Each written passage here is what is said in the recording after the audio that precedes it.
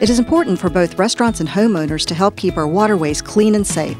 Never pour cooking oil or grease into sinks, parking lots, or streets. The oil and grease can enter our waterways through storm drains. Always try to recycle the oil and grease or put it into the trash. If you have a spill, clean it up by using a drying agent like cat litter. Never hose down spills. Keep dumpster and trash can lids closed. Restaurants should clean floor mats and garbage cans in a mop sink. It's easy to keep our waterways clean by doing the right thing.